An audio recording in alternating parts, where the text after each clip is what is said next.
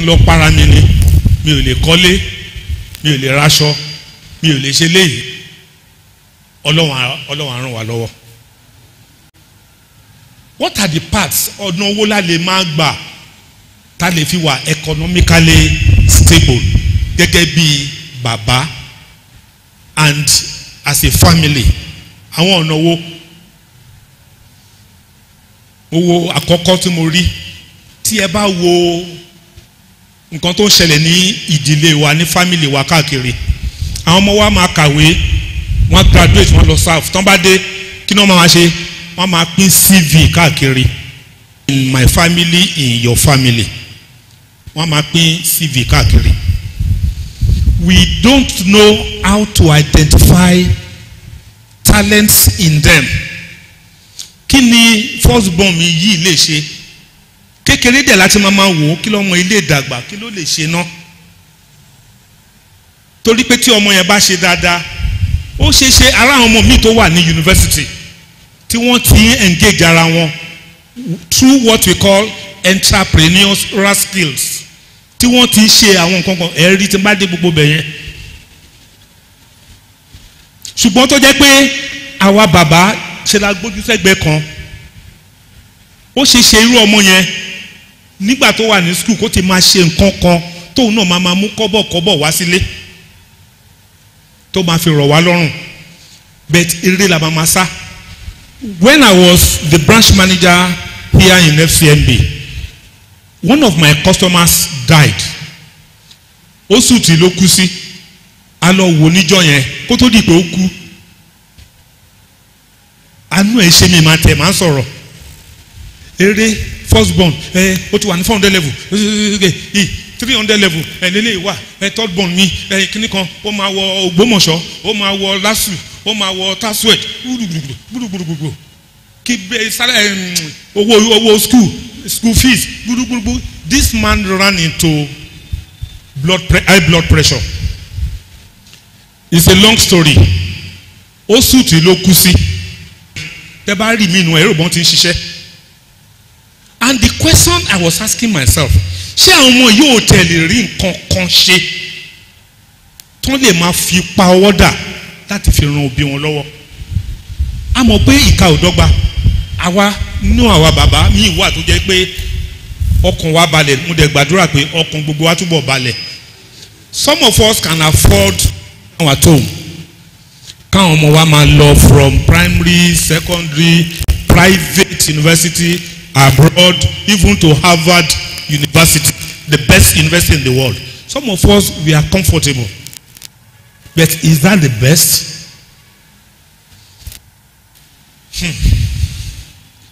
Enhance creativity among the children. Maintain adequate financial budget. Mo lè sọ̀rọ̀ díẹ̀ because with humility mo sọ eléyìí pẹ̀lú ìtẹríba. I've seen a lot within the finance space. Ẹ rí àwọn bàbá mi, ẹlòmíì ń gbowó oṣù, kò mọ nǹkan tó fi ṣe, kò mọ bó ṣe ń ná. I know somebody as I speak whose salary is about 700,000 to 800,000 per month. Oṣooṣù ó máa lọ sí bank lọ disturb branch manager kan fóun ní loan. Eléyìí ó ń ṣe pé bẹ́ẹ̀ mò ń sọ̀rọ̀ kó bá lè dùn. Oríṣiríṣi ni à ń rí. 700,000 to 800,000. I know very well pé 800,000 tá a bá dálẹ̀ tá a wò ó, ó ṣeé ṣe kó inflation lè mess up.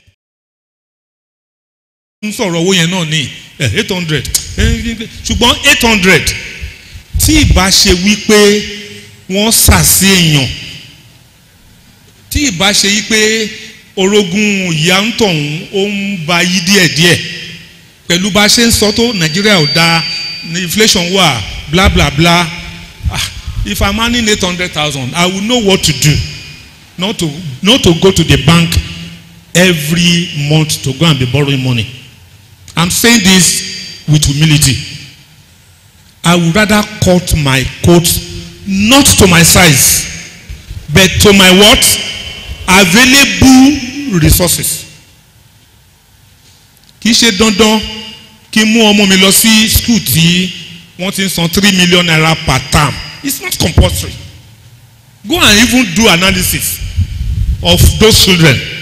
Ṣáwọn náà ń gbégbá orókè.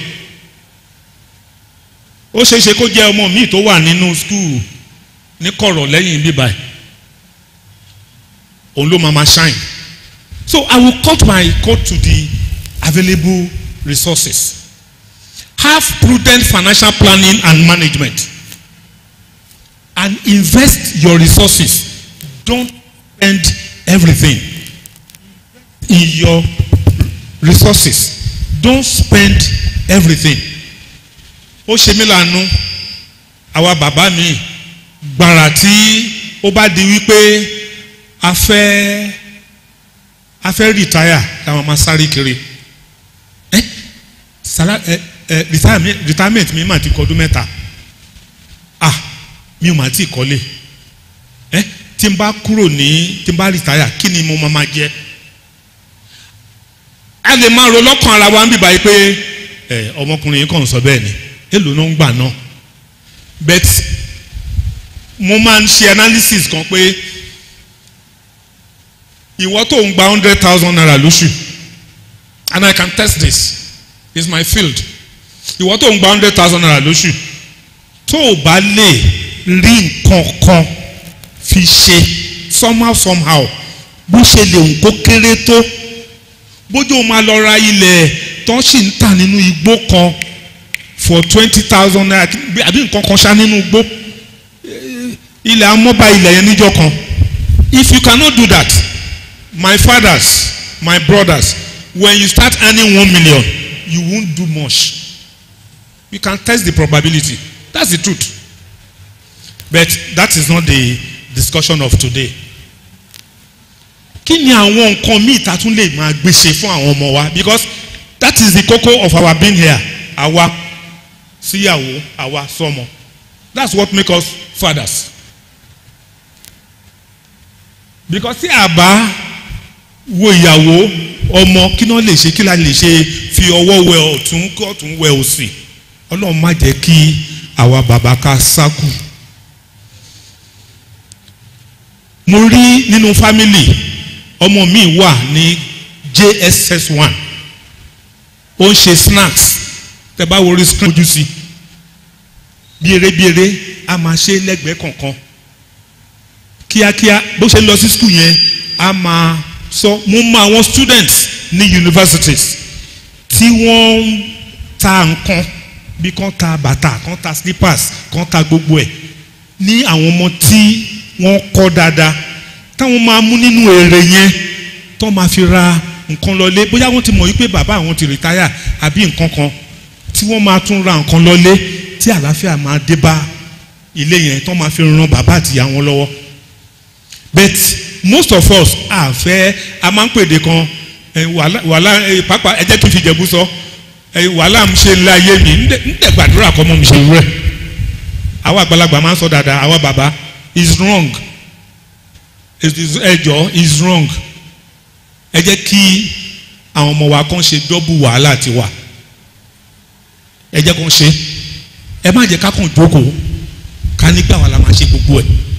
We can't be economic stable in this kind of environment and in a time like this. I've listed so many things.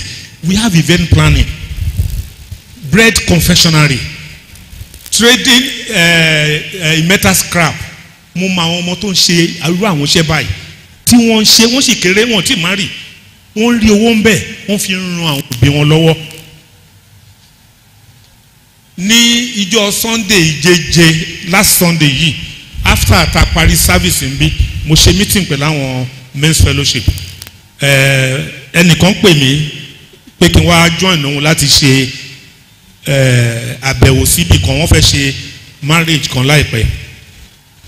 Mo wá pàdé àwọn ọmọbìnrin kan tí wọ́n gbé iṣẹ́ fún láti ṣe èyí tá à ń pè ní event planning. Mi ò mọ nǹkan tó ń ṣe o, event planning kọ́kàn ṣe gbogbo paparazzi yẹn ẹ máa ṣe báyìí, ẹ máa gbé tó kí wọn, a máa tó flower yẹn, àwọn ọmọ abáyé nǹkan tó yẹ kẹ́ ṣe. ìgbà tí mo wo nǹkan tí bíìlì tí àwọn ọmọbìnrin yẹn tán present àyà mi já mo wá lọ ṣe ẹ̀yẹ kan mo lọ bá ènìyàn pé èmi náà má lè ṣe event planning yìí millions of naira. àwọn ọmọbìnrin tí mo sọ yìí they are young girls. Livestock feed production àwọn nǹkan tá a lè expose àwọn ọmọ wa sí mobile fruit juice bar mo ṣe birthday fún ìyàwó mi ní nǹkan bíi 2 years ago ọmọkùnrin kan wá bá mi àwọn lè ṣe juice káwọn fi ṣàwọn àlejò yín káwọn ṣe kinní kan èèlò ni cup 300 naira per cup kinní kan tá a bá fẹ́ ṣe 200 ìgbà tí mo calculate iye tó ọmọkùnrin yẹn make lára mi mo ní ìjẹ́mi náà lọ máa ṣe business yìí báyìí. These are businesses we can expose our children to as fathers. Ìrọ̀rùn eku ni ìrọ̀rùn àbí ìrọ̀rùn ẹyẹ ni ìrọ̀rùn ìtẹ́ àbí ní ọmọ bọ́n ṣe ń sọ ẹ má bínú. Fitness and beauty consultant, photography ẹ lọ sí ọ̀dọ̀ ọmọkùnrin kan ń pè ní cleansing bẹ́ẹ̀ yẹn àbáwọn photographers those guys are making they started from universities. Let's encourage them and I will get to some slides bí mo ṣe ń bá lọ yìí ẹ rí àwọn nǹkan tó yẹ kí àwa bàbá máa ṣe fún àwọn ọmọ. Let's get involved by the time I get to the second segment of my presentation. Furniture making. I now got to this side mo ní what are the role of fathers in achieving this family economic stability? What are the role of our fathers? Accept of your family. Iṣẹ́ tá gbà nílé ayé nìyẹn wà bàbá is just quite unfortunate.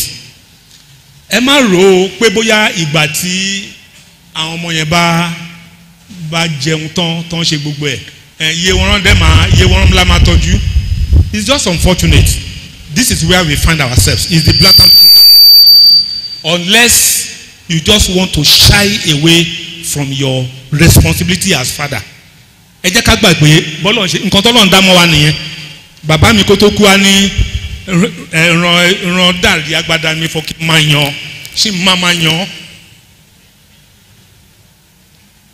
Always cut the family's coat according to the available materials to relieve any financial pressure considerably. Mo sọ lẹ́ẹ̀kan a need láti sọ pé gbogbo nǹkan a gbọ́dọ̀ ṣe báyìí. If you are earning 200,000 per month àbí 100,000 per month look at your family setting ẹ pé wọ́n jókòó eye tí mò ń gbà rí olóṣù o kò ṣẹ̀ṣẹ̀ ń bẹ o. If you don't share your financial positions with your family you will put yourself under pressure. Ìyàwó ẹ máa rí i pé bóyá kìnnì kan bùkátà yẹn wọ́n máa gbé wá àwọn ọmọ náà á máa gbé wá. But if you sit down and say hey ẹ fẹ́ ṣe family meeting board meeting you are the chairman of the board your VP your vice president is your wife ẹ jókòó your minister for kìnnì kan is your first son ẹ jókòó bí wọ́n ṣe máa ń jókòó ní parliament yẹn 100,000 mò ń gbà lóṣù o báwo ni ká ṣe ṣe o. Ó ṣeéṣe gan solution yẹn láàrin àwọn family ló máa wá. Dadi ìgbà tó dẹ̀ jẹ́ pé bó ṣe rí rèé Ìṣẹ́gun tó ń lọ sí school tá a ti ń san kínní yẹn Ọlọ́run ẹ jẹ́ ká fi àdúrà ràn lọ́wọ́ ẹ jẹ́ ká withdraw ẹ̀ sí school báyìí kó ṣoríire ló má ta àwọn náà máa fún yín ní solution. Tó bá jẹ́ ìyàwó tó dá lólú ẹ̀ ní bàbá ọkọ mi ọkọ mi jẹ́ ká ṣe báyìí but if you don't share your financial position they will put you under pressure. That's the truth. Take it or leave it. They will assume owó yẹn wà nbẹ ṣe dọ́gbọ́n yọ lápò díẹ̀ and they will put you under pressure. Where possible the husband and wife needs to play as a team to derive better synergy in managing the family finance. Eléyìí mi ò fẹ́ lọ sínú ẹ̀ púpọ̀ torí nǹkan tí mo kàn rọra kàwéré yìí a lè lo wákàtí méjì ń bẹ.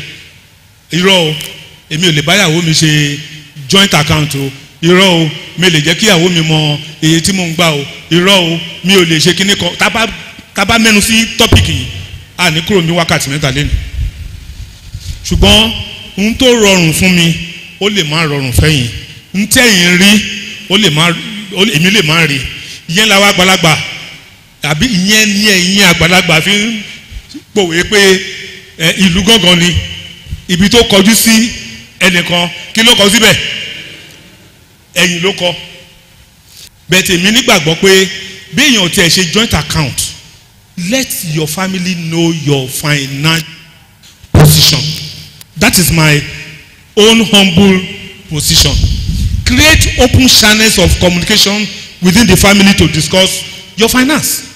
Pẹ̀lú family ẹ jókòó níbi tó dẹ̀ dé yìí o ẹ wo bí tọrọ ajé dé o Nàìjíríà fúnra rẹ̀ gan rọgbọ o so nínú àwa family báwo ni kí a ṣe máa ṣe bóyá tẹ́lẹ̀ ẹ máa mú pọ̀nmọ́ kan àtẹ̀jà tútù tẹ́ máa pò papọ̀ ẹ máa wá bẹ ṣe máa kọ́ tẹ̀ wá o ẹ̀yẹn jẹ pọ̀nmọ́ ká jẹ kinní kan ẹ jọ discuss mo ti fi kinní kan ṣe example mi bá even to some of us tí bóyá Ọlọ́run túbọ̀ gbọ́wọ́ wá sókè mo máa ń fi kinní kan ṣe example àwọn tó máa ń travel out of the country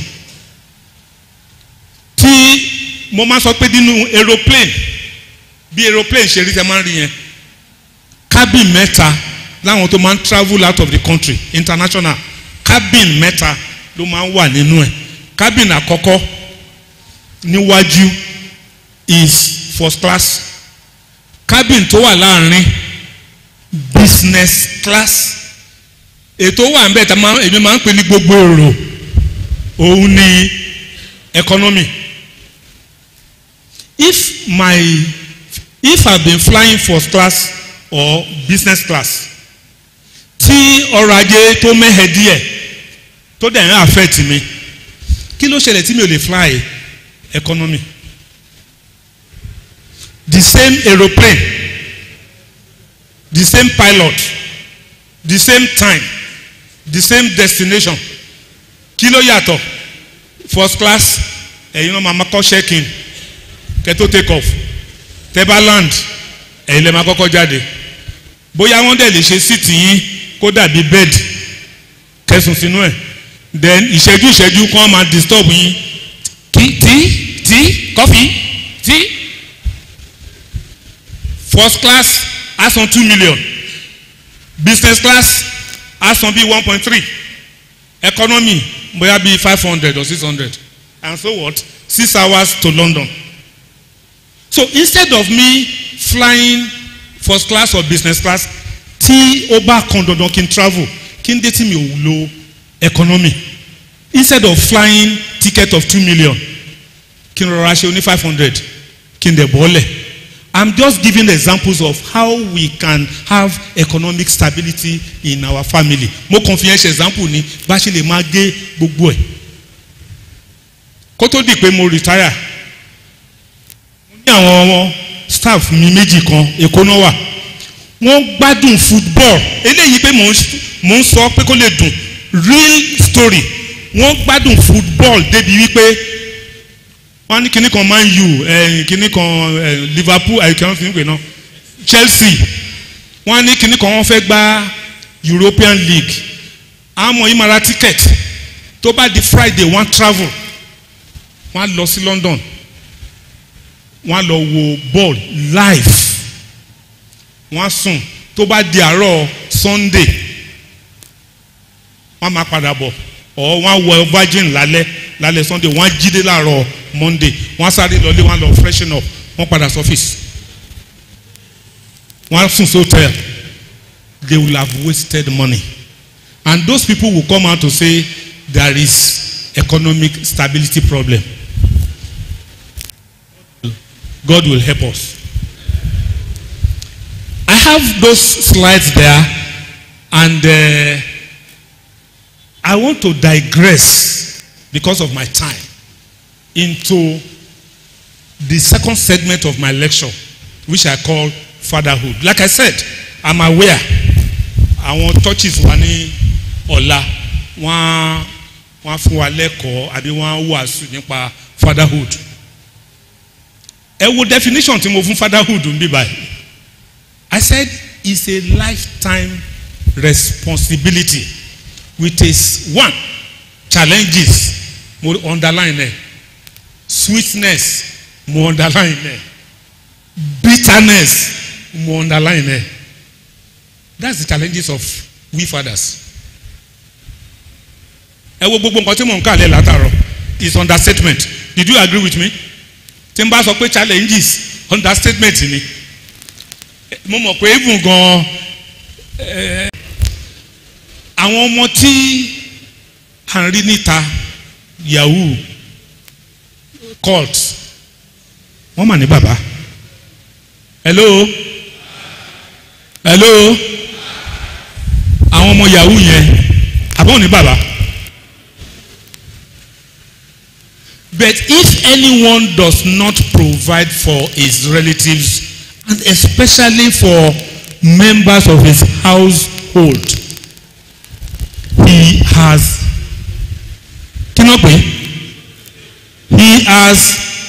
denied the faith and is worse than an unbeliever. Unfortunately, èmi kọ́ ni mo sọ 1 Timothy, I quote the Bible.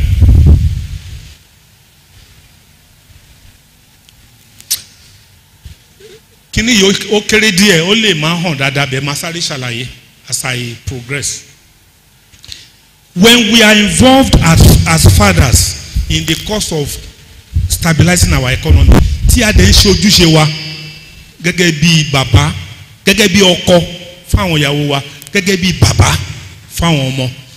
But my emphasis in this my lecture is our role to our children, not to our mothers. Àti fẹ́ wọn. Àwọn ọmọ yẹn who are the society tomorrow. I did an analysis. Àwọn ọmọ tó jẹ́ pé I involve nínú wọn láti make sure pé gbogbo nǹkan dá fún wọn. 39% or more nínú àwọn ọmọ yẹn ẹ lọ wo results wọn. You will likely see them making A's, B's in their results. 39% minimum. 45% ló likely less kó repeat grade, kó repeat class. Ó níbi tí mo lọ. 60% or less ló likely kan lé kúrò ní school. 75% less ló likely kó ti lọ gbóyún ní kékeré. Ọmọ 12 years ó gbóyún, ó ní bàbá náà, ó ní ìyá. Mo wá sọ pé 80% less ló likely kẹgbọ́ pé wọ́n rán lọ sẹ́wọ̀n. Tí bàbá ta bá ṣe ojúṣe tó yẹ ká ṣe lórí wọn. Mo wá lọ sí àwọn quotes kan. I'm moving forward. Any fool can have a child. That doesn't make you a father. It's the courage to raise a child that makes you a father. Who said it? Barack Obama, former US president. And I have another quote. It says, being a great father is like shaving. No matter how good you shave today, you have to do it again tomorrow. Fún àwa tá máa ń shave, tá máa ní clean shave báyìí. Mo mọ iye ìṣẹ́jú tí mo lò kí n tó lè rí elé. Mo fẹ́, mo kọ̀. If I enjoy shaving, I must do what tomorrow? I must still shave. Hello? I must still shave tomorrow. If you appreciate yourself as a father and you need to continue to play that fatherly role, which we call fatherhood, you have to continually do it. That is, what is the do it? Your responsibilities. Making sure that your family is economically stable. It's either you are here or not. My third one from John Green. The nature of fatherhood is that you are doing something that you are unqualified to do, and then you become qualified. Ó dàbí ìgbà téèyàn ń kọ́ṣẹ́. Tẹ́ bá rẹ́ lòmíì tó ra ń take àwọn ọmọ ẹ̀ tí gbogbo ilé ẹ̀ ń da, tí gbogbo ẹ̀ economically, finance, tí gbogbo ẹ̀ stable. Kì í ṣe pé bóyá òjijì ló débẹ̀ o. Ó rọra ń mu ní ẹsẹsẹ tó wá the expert nínú ẹ̀. And so let's quickly look at what I call 5 P's of the responsibilities of a father at making your family economically stable. The first P, I call it prince. We are like prince to our family, most especially the children. To lead, because we men are created to lead, to be a role model and a mentor. It's in Proverbs 27. The second P, we are like priests to them, because we are responsible to inspire them like a teacher. And I said the third P is like we are like prophets. Torí pé responsibility wa is to preach as a proclaimer of God. And I think I quoted Joshua 24 verse 15. The fourth P, to be, sorry, I hope I've not missed something there. Oh, now the first P is to be like, I think I missed it. I missed a slide there. Is to be like a protector. Let's make sure we I defend our family wa somehow. Can make sure we ìyà ò jẹ wọ́n, òṣì ò ta wọ́n. These are some of those things we are supposed to do as a father. I think I missed one there. I will still get back. And so as Christian fathers, part of our primary responsibility is to assist our children in identifying their talents at the early stages. I'm getting to where it's interesting for this my lecture. Láti kékeré láti pẹ̀kàn lóko tó bá dàgbà tán apá ò ní kà mọ́. Ẹ jọ̀ọ́ ẹ má bínú pé mò ń pòwe lójú ẹ̀yin bàbá. It is our responsibility, because ṣẹ́rí gbogbo kìíní ó ní ṣe pẹ̀lú economic stability. When we take our responsibilities very well. I brought out the picture of this boy you are looking at. Kẹ́lẹ̀ wo, what are the roles of we fathers? Kálẹ̀ kọ́gbọ́n bẹ́ẹ̀, mo sọ lẹ́ẹ̀kan àti mo bẹ̀rẹ̀, mo ní àwọn ọmọ wa tó ń wà between age 30 to 50.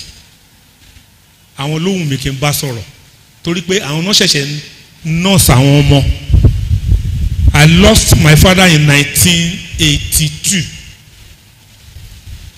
Last February ló pé 40 years tí bàbá tó bí mi ti kú. Tó bá di June next year 2023 á pé 50 years tí ìyá tó bí mi ti kú. Èmi tí mo dúró síwájú yìí orí ọ̀fẹ́ Ọlọ́run ni o. What am I saying here? Let's give our children a stable economic stability. How do we do that? By making sure that we brand them, we get involved in what they are doing. Torí ọjọ́ alẹ́ wa. This young boy, Ojo Jonathan, is just 17. Bàbá ẹ̀ ló encourage ẹ̀ torí pé ó rí bàbá àtàwọn ọ̀rẹ́ bàbá ẹ̀, colleagues bàbá ẹ̀ tí wọ́n máa ń ṣe ICAN tó ń ṣe gbogbo ẹ̀. I'm interested. The father saw it. The father encouraged him. I love practical presentations like this. And by February this year, ọmọkùnrin tẹ̀ ń wò lórí screen yìí, 17 years, completed his ICAN. And ICAN declare him the youngest accountant ever produced.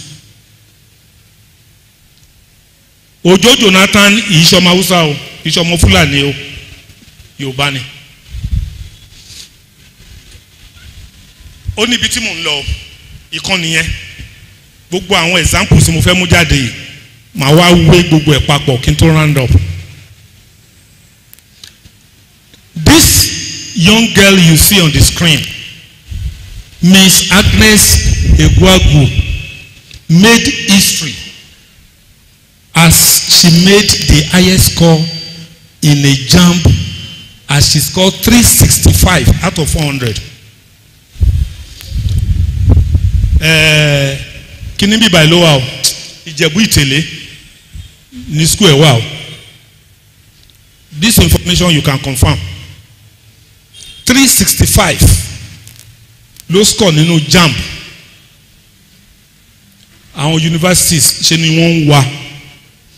Ó níbi tí mò ń lọ o tí mo fẹ́ fa nǹkan kan yọ ń bẹ̀ yẹn o. Ètò ẹ̀yìn àgbàlagbà yìí bàbá mi máa ń pòwe pé tí alágbẹ̀dẹ bá ń lu irin lójú kan náà àmì yẹn máa yọ tá a bá ṣe tán. Ta ló wà lórí screen tí mo gbé síbẹ̀ yìí? Ẹnìkan ní ọmọ Ṣàgámù. Ilé barẹ̀ rèé. Ilé barẹ̀ rèé. Wọ́n mú lóòótọ́. Hello, this is Anthony Joshua.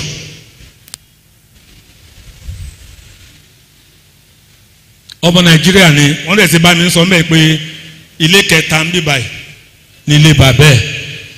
Not many people ló mọ̀ pé Mayflower School ni Anthony Joshua lọ. 2007 ló bẹ̀rẹ̀ sí ní ṣe boxing. In actual fact, he was born in 1989.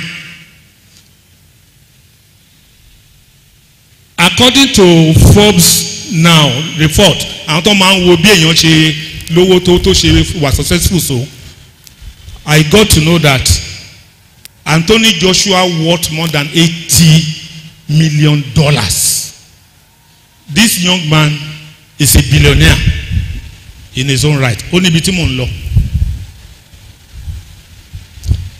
Ẹ wo ọmọkùnrin tí mo gbé sórí screen yẹn. Story tí yẹn dùn díẹ̀. Òun náà ló wà lórí screen yẹn. Ẹ rí i pé kí ló ń ṣe ń bẹ̀ yẹn? Ó ń dọ̀bálẹ̀. Ọmọkùnrin yìí Israel Adesanya ọmọ Yorùbá wa yìí náà ni. Bàbá ẹ rí wípé ó jọ ọmọ tó lágídí gbìrìgbìrì gbúrúgbúrú. Bàbá ẹ pé are you interested in boxing? This is because I mentioned something pé let's identify the talents in our children. Bàbá ẹ pé did you love boxing or you okay? Only yes, daddy. I want to go. Interestingly, the parents are based in New Zealand. Bàbá ẹ support ẹ. Instead kó a lọ máa ṣe yahoo. Instead kó a lọ máa ṣe court. Ó yá, ó bẹ̀rẹ̀ sí ní jà. Ìgbà tó fẹ́ ó pe bàbá ẹ àtìyẹ́ ẹ ó lóun fẹ́ kẹtẹ̀lé òun lọ sí boxing ring.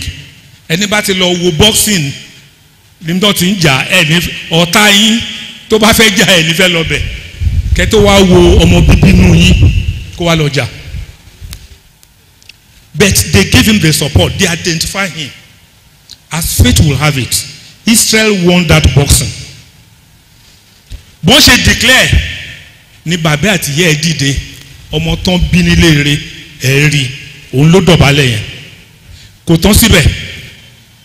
Israel from antebademo owó tí wọ́n make Israel bought a very big car for the wife and for the mother and there is and supporting encouraging him. Hello sir, hello ma. Mọ́tò tí mò ń pè ní Bentley yẹn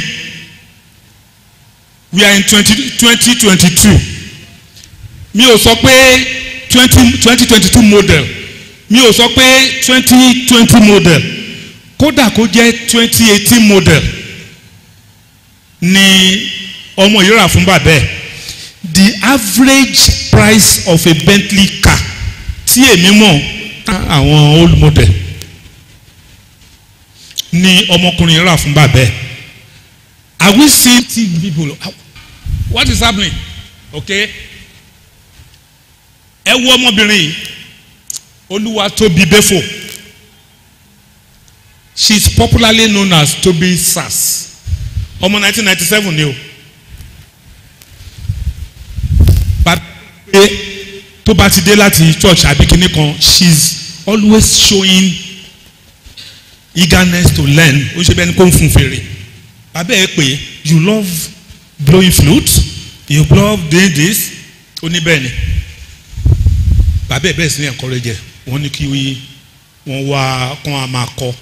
And the father bought her saxophone. I wrote it there. She started playing saxophone at the age of 10. She has ministered at the redemption camp severally. In fact, tí Pastor Adeboye, anytime tí Pastor Adeboye bá wà ní tó ń bá rí ọmọ ẹ̀, Pastor Adeboye máa fà á mọ́ra ni. Bàbá ló bí.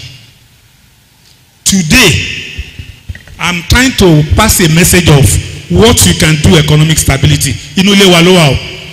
Ọmọbìnrin yìí máa ń mú owó lọ wá sílé fáwọn òbí ẹ̀ ni.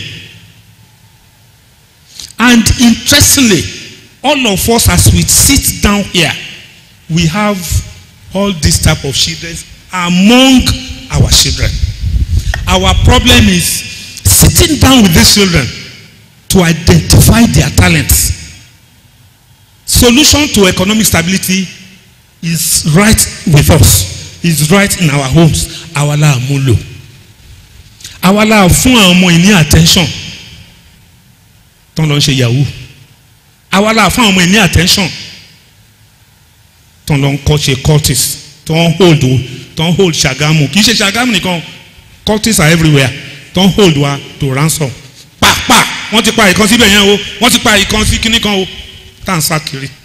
Bàbá ló bí wọn. This is another young boy. Temitayo Kayode. Ìyẹn tún kéré díẹ̀. This boy kì máa kọ story púpọ̀. Ó ti lọ ṣe competition here and there. Ó ṣe competition pẹ̀lú àwọn èèyàn from US, from UK, from kìíní kan. Ìgbà tí ọmọkùnrin dúró tí wọ́n bè lọ́wọ́ ẹ̀ pé what inspire you towards being a saxophonist at this age? Only is my father. My father supported me. Owó tí ọmọ kékeré yìí ń rí ni màmá ẹ̀ fi set of business. Ṣé wọ́n wà economic stabilize? Hello? Am I communicating? Oh, thank you, sirs. Ẹ bá ń pàtẹ́wọ́ fúnra yín, kì í ṣe mi o. Sorry, is it interesting? Oh, thank you.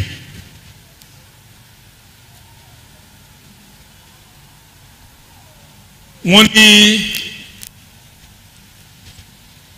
tí ẹ bá mú oògùn àbí kinní kan kẹta fún Haúsá, á béèrè pé kíni? À ń ṣe ó ti ṣe wọrí tí ó ti lò ó.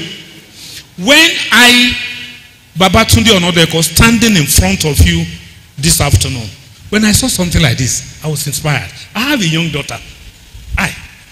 My last daughter. I can't read any commotion. Bolu, you seem to like playing sax or any of the musical instruments. Only yes, daddy. Mo wá rántí gbogbo kínní. Mo wá pé music teacher kan. Mo ní kó máa bá mi kọ́. She's my daughter. Because I love practical lecture. Wọ́n dẹ̀ bá mi kọ́, ó bẹ̀rẹ̀ sí ní play. Kò tí ì perfect náà dé level. Because of my present position with His Excellency Ọ̀túnba Gbenga Daniel, is my boss at the moment. Last April was his birthday. One Sunday, wedding ọ̀gá yìí. Èmi àti ìyàwó mi sọ̀rọ̀, ọmọ mi wá fetí kọ.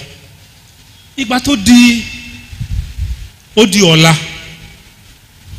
my daughter came to me. Nadi, I'm yes, what's up? Can you allow me to call my tutors and go and play for His Excellency? Ìwọ ọmọ ìmáàmà kò mi ti ṣe tàbí ọmọ ọjọ́ mẹ́jọ. Excellency, kí ló dé? I just feel like I want to just see how it looks like. Mi ò gbọ́dọ̀ pa ìràwọ̀ mọ́mọ́ yìí lára. I called those training or tutoring her. I organized. Mi ò jẹ́ kí Excellency mọ̀. This last April 6, mi ò jẹ́ kí Excellency mọ̀. Mo kó àwọn tó kù yẹn ní ìdájí. I went into Asoludero court. Àwọn náà jí ọ̀dà pé wọ́n ti ń ṣe irú ẹ̀ káàkiri nísìn tó máa jí àwọn ọmọ ni wọ́n ṣe surprise birthday. My daughter led others to go and wake Ọ̀túnba Gbénga Daniel up on on April 6 to celebrate his birthday. He was surprised. Of course, he gave them money, he gave this. Where am I going? Tí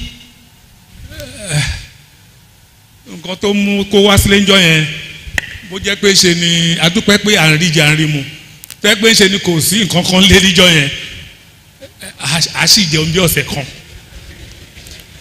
Economic stability. Economic, thank you. Economic stability. I'm using myself as example. It's my daughter.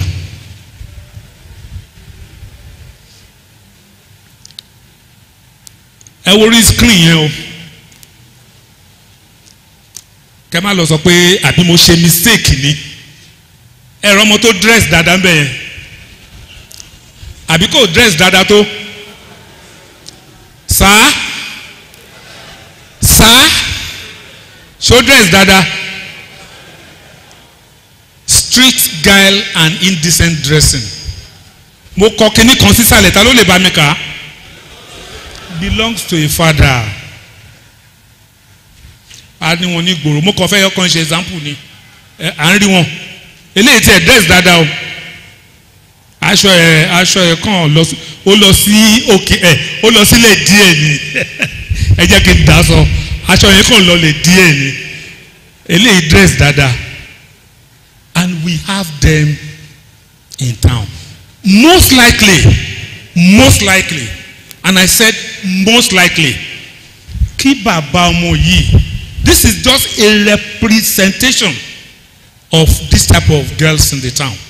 Most likely, kí bàbá ọmọ yìí or irú àwọn ọmọ báyìí kí wọ́n fún ọ ní attention, kí wọ́n identify kó wúlò dáadáa jù báyìí lọ. Àwọn rèé mi ò mọ̀ bóyá screen yẹn bóyá lè rí picture yẹn 5 minutes lókè ẹ rí bọ́n ṣe pọ̀ yahoo boys ẹ wò sàlẹ̀ ẹ rí àwọn mọ́tò mo kọ́ síbẹ̀ those boys have fathers ẹ ti rí àwọn tó dúró yẹn kí ni wọ́n ṣe bí sìgá náà mu bí gbogbo ẹ̀ those children belong to fathers. Positive impacts on early development of the children. I'm not talking of advantages to us as fathers. Improve family bonding even at old age. Tí a bá máa fi dàgbà, tá a bá ti tọ́ àwọn ọmọ yìí dáadáa.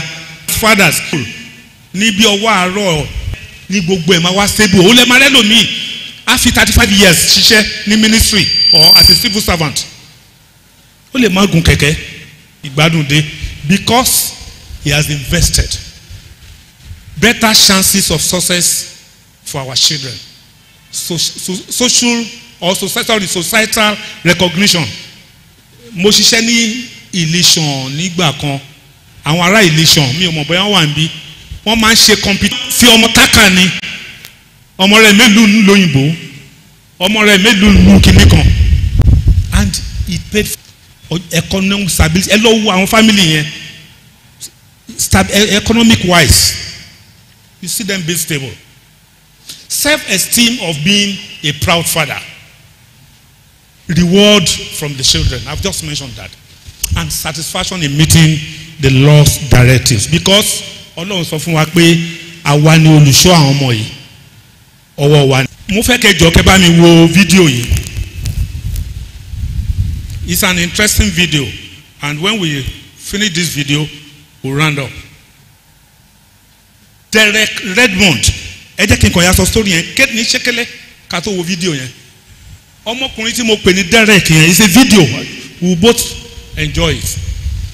Derek lórúkọ ẹ̀, ó máa ń sáré láti kékeré, bàbá ẹ̀ wò pé ọmọ yìí, and the boy was doing well, making huge money. Over the 1992 Olympics, over 400 meters. And he did very well. In fact, lára àwọn tó fẹ́ sá eré yẹn, òun ni àwọn èèyàn believe pé ó máa mú number 1. Unfortunately, tó ń ṣe go, ó bẹ̀ sí sáré. Once you grip ẹ̀, but bàbá ẹ̀ to show the love of fatherhood, pé àjọ bẹ̀rẹ̀ kìíní yìí ni, the father came to the stadium. So gbàtí kìíní yẹn mú báyìí àwọn tó kù ń sá lọ. Eré yẹn dẹ̀rẹ̀ tí bóyá ìwọ ló máa ẹni yẹn ló máa last o ẹni yẹn ló máa ṣe kìíní kan to show that ó participate ẹni yẹn gbọ́dọ̀ cross the last line. Gbogbo eléyìí ni bàbá ẹ̀ mọ̀. Bàbá ẹ̀ wá kúrò ní stadium níbi tó jókòó sí yẹn ó wá sa eré burúkú ó sì sọ̀kalẹ̀ wá sórí field àwọn security sọ pé who is this man ó jáwọ́ gbogbo wọn dànù ó sáré lọ bá ọmọ ẹ̀ ó wá fọwọ́ kọ ó ń gbé wọ́n jọ cross line yẹn èmi rò bẹ́ẹ̀ máa pàtẹ́wọ́ ni.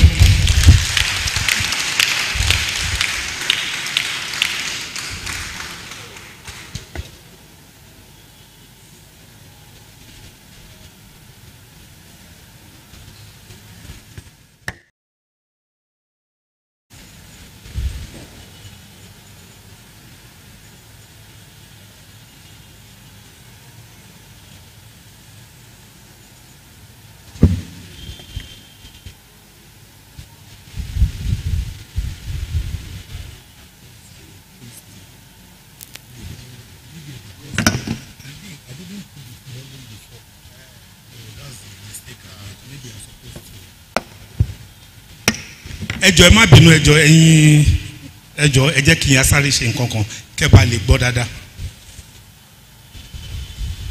Okay.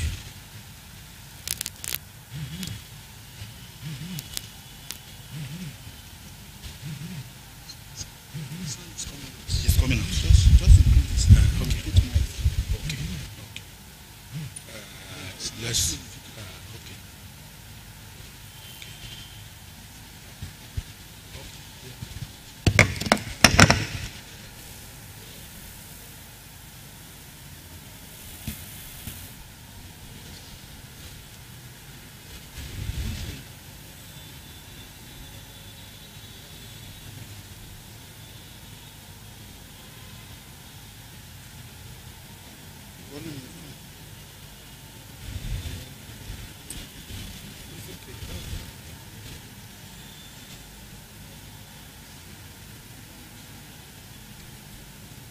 Don't worry, if it's not showing, let's go ahead.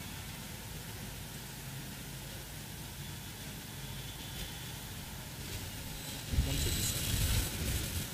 Okay.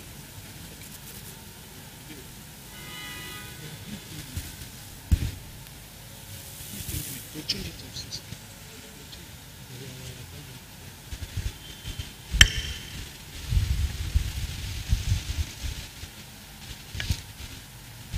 Our IT people, please, we need you to change to us, please, please, please, please.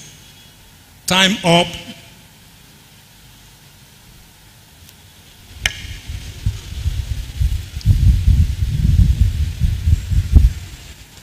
Hello.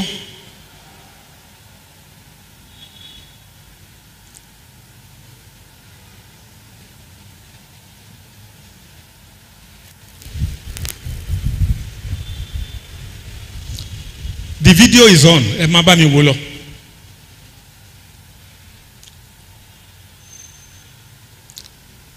You can see the young man is down with pains.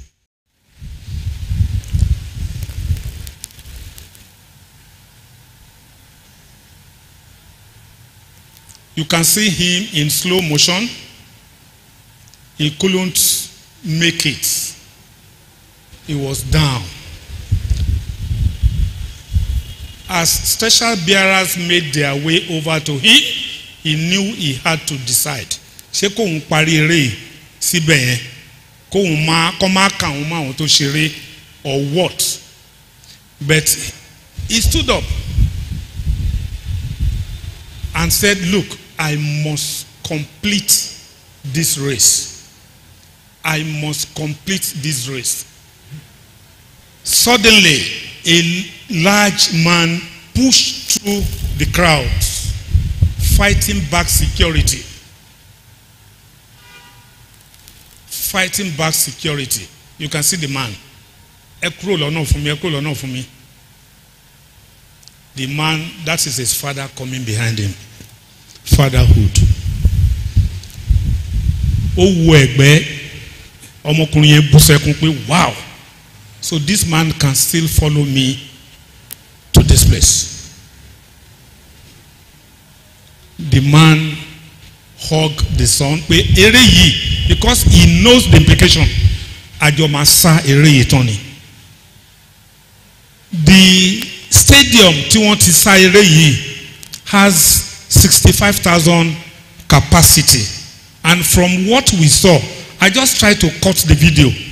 From what we saw, when it was announced that it was the father that came out to assist him to that finishing point, they stood up.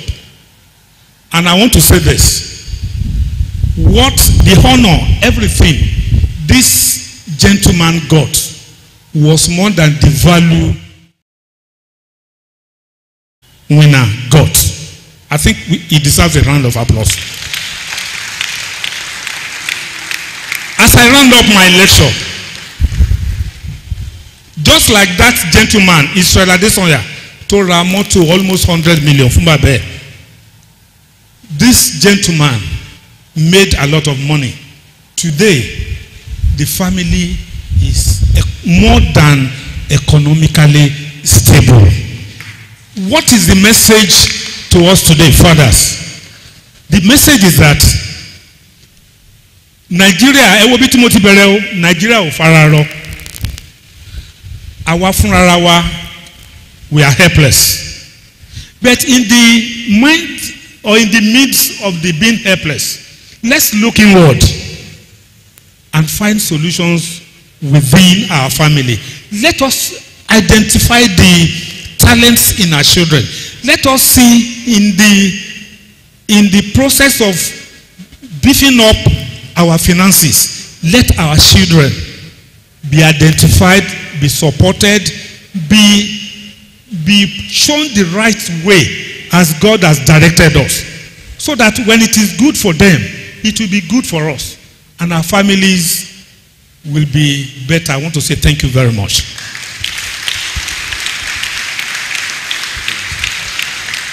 Let's clap our hands very well for our daddy.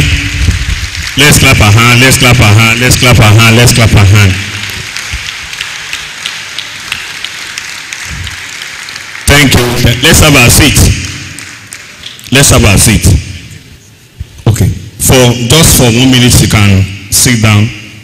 Now, before we go to the interactive section, I have some cards here. Those of us that are using Airtel, if you are using Airtel, please press whatever you want to press. I have some cards here, free hair time. So I think it is *126 * Abi. Are we ready? Are we ready? Are we ready? Are we ready? Okay. So the first card here, 16502906909174. That is the first card. That is the first card. 1650290647609174. What you know?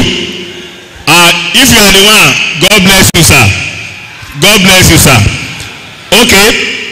So the second card, 181502.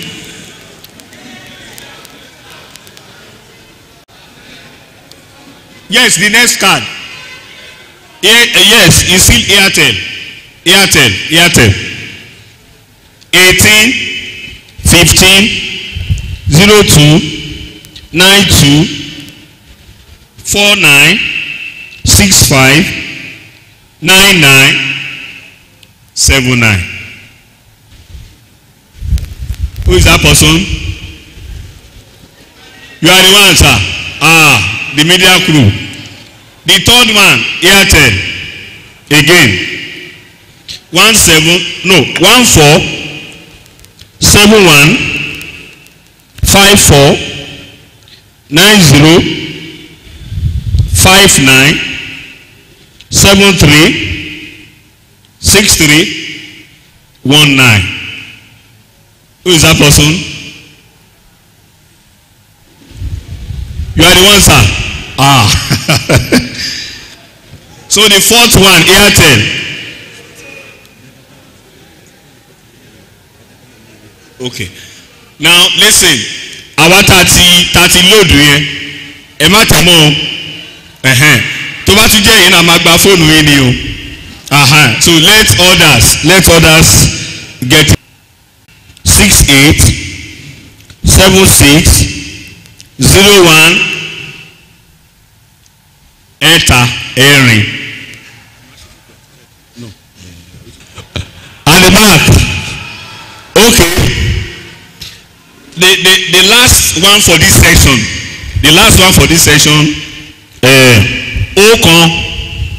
Ọ̀kan èjì ọ̀kan òdo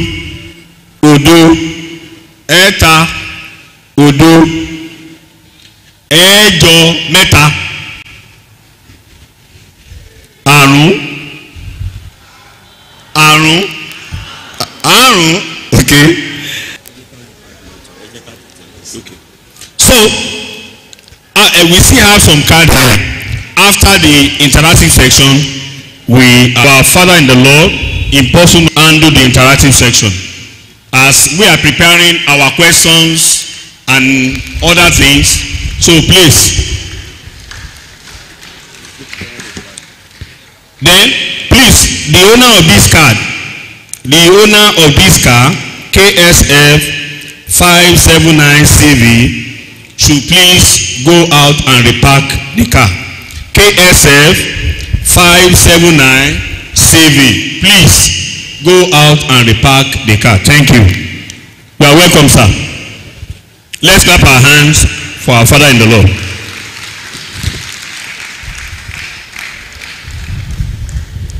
Thank you, Mr. Taiwo. We sincerely want to appreciate your role in putting things in order here. The Lord will continue to bless you in Jesus' name. Let me appreciate our lecturer, our Father in the Lord. If I say our Father in the Lord, some people will be questioning whether Bishop Fakwe is going to ordain you. Don't worry.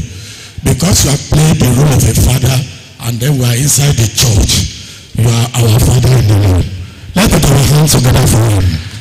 We appreciate you, sir. Let me greet my father and brothers in the Lord.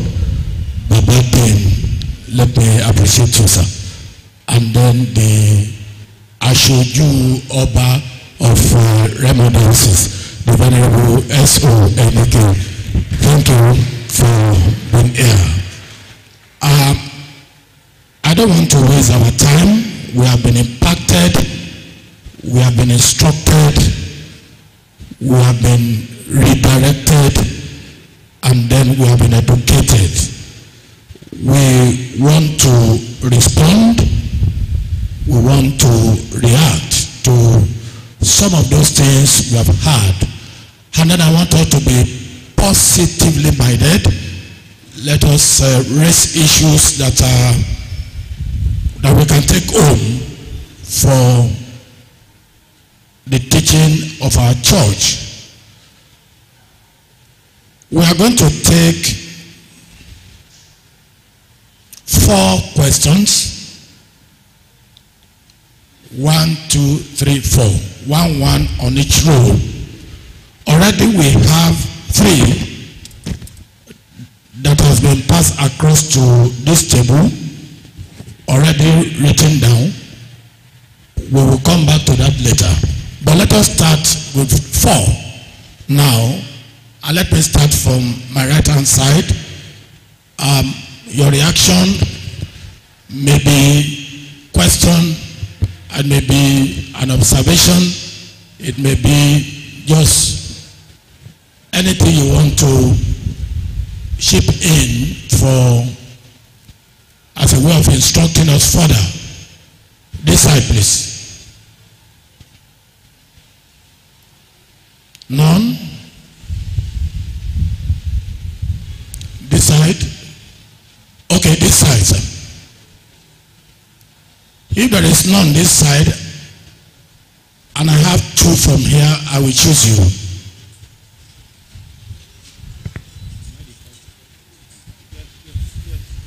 Yes, let's know you, your name, your church, and your contribution very briefly. Praise the Lord. Hallelujah. My name is Ijoku Paul. I worship here in St. John's Anglican Church, Ijoku.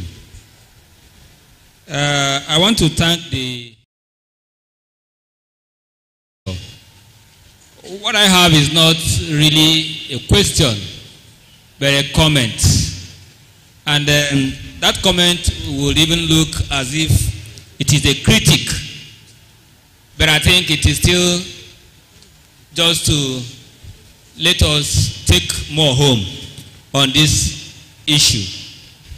I came in at a time that the guest speaker was giving very wonderful illustrations, starting with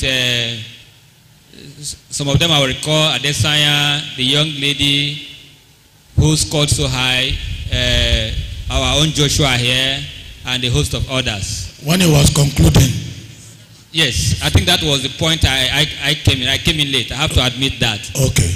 But looking at the topic and flowing from where I joined, I was like, this our topic would have been economic instability in time like this, the role of fathers. And that is why I said I would have likened what I want to say as a critic, but all the same geared towards achieving the same goal. Economic instability in time like this, because the question is, what time are we in? Wow. Wow. That is very crucial question. What time are we in? Then, are we in position of economic stability or economic instability? Putting up this question, you will agree with me that we have not had this economic dire situation as we have now in this country. 2 more minutes, please. Where inflation has risen to 17.71% by the last report of Bureau of Statistics. But all the same, I just want to make this point, and that point is clear. The illustrations to me sounded as if the fathers are only thinking about how to take their children to greatness. And the pervasive situation, environment that surrounds this economic instability had made some parents to actually not even think of taking their children to greatness, but abandon the core parental responsibility. And that is why we have so much societal ills. I think that maybe more effort would have been taken to that side. Because there are so many things that are happening now. Thank you, sir. Simply because I think you have made your point. Thank you very much. You have made your point. That's very clear. Before I come to this role, that is, if I'm unable to get from here, this role, please. This third role from my right. The role of where Baba Sholaja is, nobody is raising up his hands there.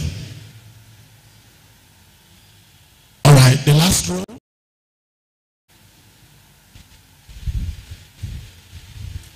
Okay, let me take the man at the back from this row. Yes, sir.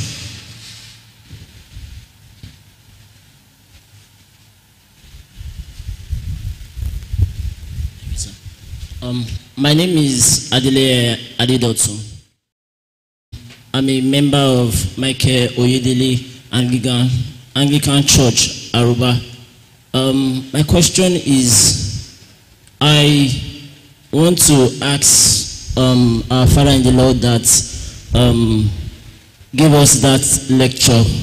I want to really understand.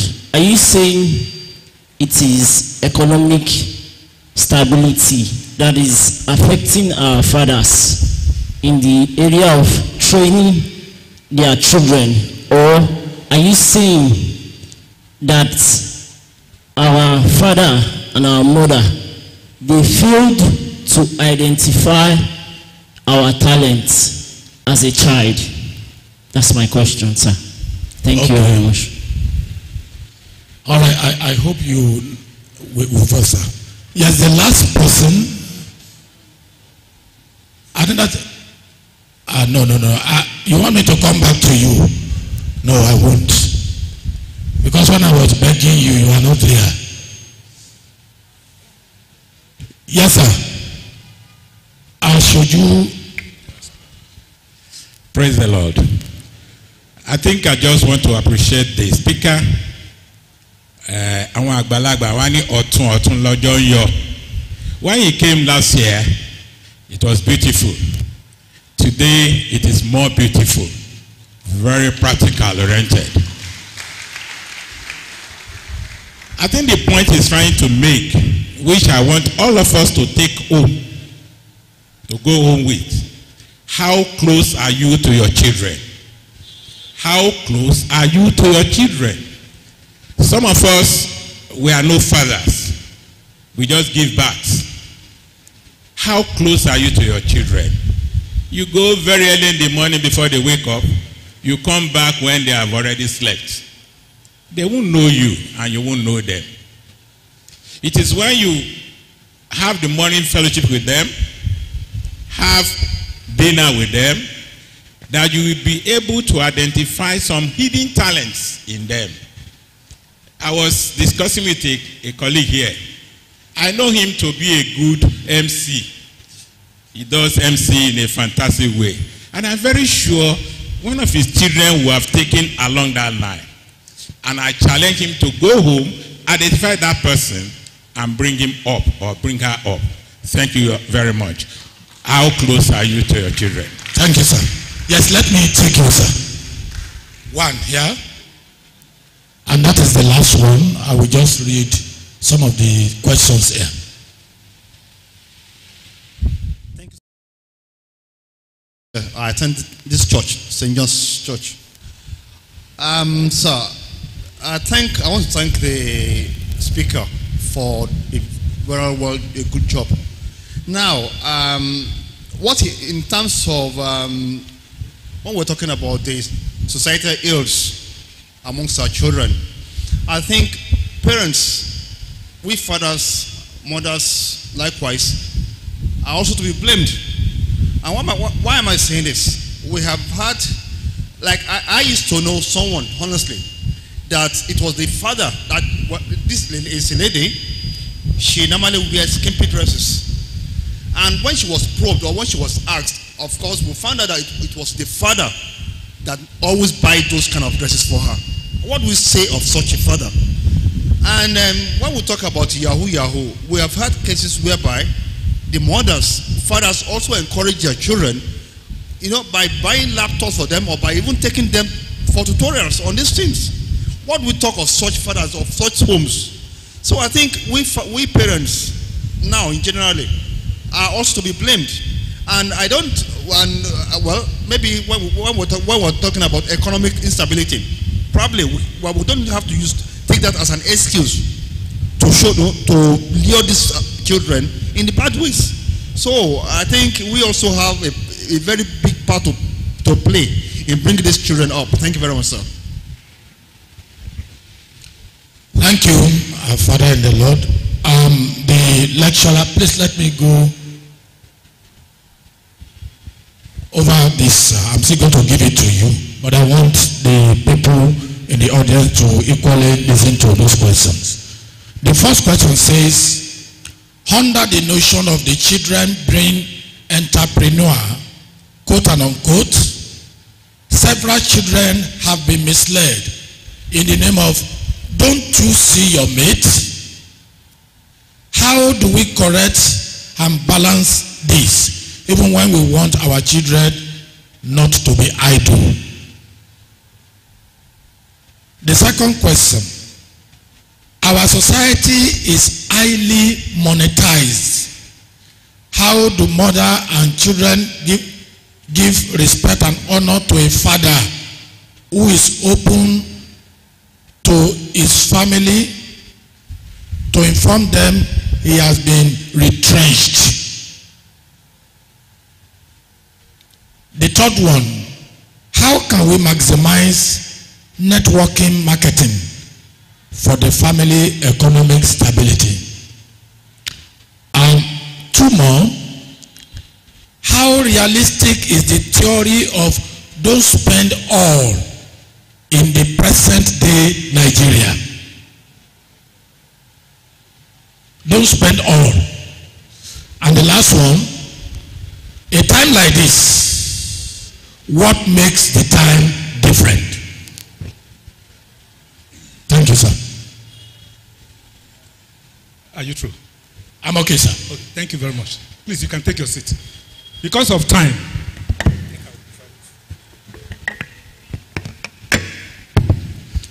Yeah, because of time, I will quickly respond to those questions raised. And I want to sincerely thank those people that raised these questions. I will first of all start from my brother Barrister Paul on his critique of the topic. You have done very well. You deserve a round of applause. And I will tell you the reason.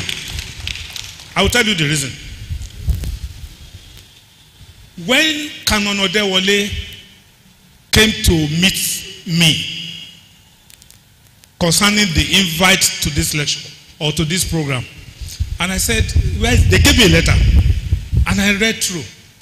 The first thing I spotted was the topic, economic stability in a time like this. And after looking at it left and right, God is my witness. The first thing that came to me was it should be economic instability. You are right. You are right. But I'm sorry, with humility.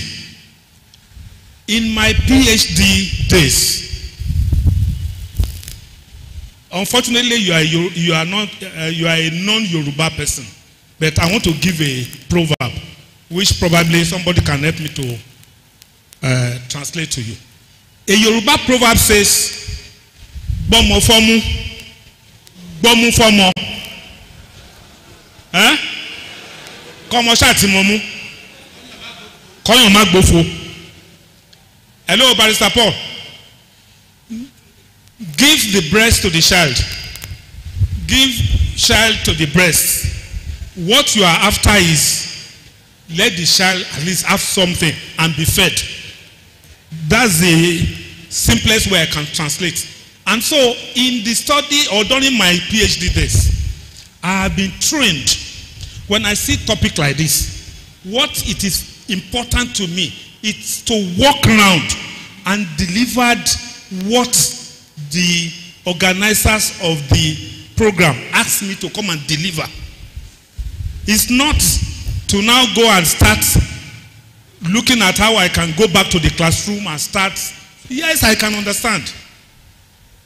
If I can change the topic to economic instability, it may not take anything away from what I've said. Am I communicating? So you are right. But like I said, you walk around whatever the topic. It is on rare cases you may have reasons to come